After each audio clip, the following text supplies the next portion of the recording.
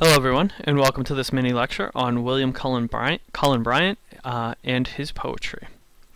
So William Cullen Bryant lived 1794 to 1878. So again, he's another author in which lives a substantially long life, 84 years. And he actually published his first poem at a very early age. He published at 14, which by any standards is pretty impressive. And he, over the span of his life, he gained international acclaim for his various work. And in particular, one of the things that Bryant is well known for is he's known for his writing, his poetry, but he's also known for his experience as an editor and the ways in which he shaped and influenced the various publications that he was editor for. And that's something worth noting, is that much of American literature focuses on the readings, on the writings of authors, but there isn't much discussion about the role of editors, the role of publishing industry as a whole, and how that impacted various people, their success, or how their messages were sometimes even changed by editors.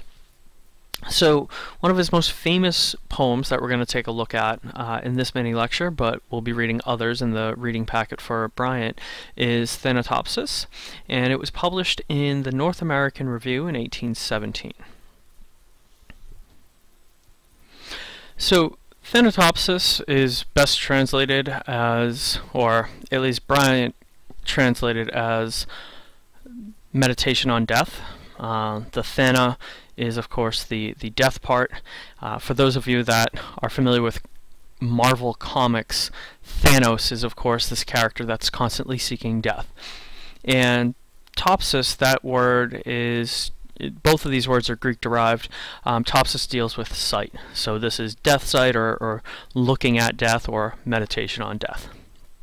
I'm just going to look at this excerpt and be thinking about it as you're reading the poem in its entirety, and a lot of other of Bryant's writings, which are focused on the natural world, or connecting to the natural world, and death is certainly a piece of that. Make thee to shudder and grow sick at heart, go forth under the open sky, and list to nature's teachings, while from all around, earth and her waters and the depths of air, comes a still voice. Right, so make thee shudder. This first passage, come a still voice. In many ways, death is understood as that still voice, right? It is a silencing. It is a end. And, to nature's teaching, while from all around, earth and her waters and depths of air, comes a still voice. That is, nature teaches us that all of these things eventually end. They cease. Yet a few days, and thee the all-beholding sun shall see no more in all his course, nor yet in the cold ground where thy pale form was laid with many tears, nor in the embrace of the ocean shall exist thy image. Earth that nourished thee shall claim thy growth, to be resolved to earth again, and lost each human trace surrendering up thine individual being, shalt thou go to mix forever with the elements, to be a brother to the insensible rock, and to the sluggish clod, which the rude swain turns with his share and treads upon. The oak shall end his roots abroad, and pierce thy mold. So, as you can see here, very poetically, Bryant is talking about death and what happens afterwards. Right? The all-beholding sun shall see no more in all his course, nor yet in the cold ground where your pale form was laid with many tears. Right? Think that's a very beautiful image there. That pale form, that is your dead body, is laid with many tears. There's a visual there, right? That the laying down of the body with tears. That is the people around you crying for your death. Nor in the embrace of the ocean shall exist thy image, right? So you will never get to see the reflection, right? Nor in the embrace of the ocean shall exist thy image. You won't get to see your reflection in the ocean, or in any water, as it were.